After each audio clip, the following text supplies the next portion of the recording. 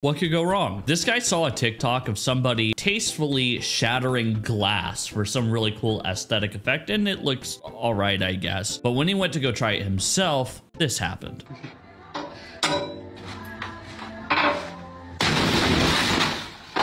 These chickens are being smoked in a wooden outhouse. Don't try this at home. Surely it'll go well. Nope. No, it didn't. Thankfully, nobody was hurt. And then there's this truck trying to order some McDonald's.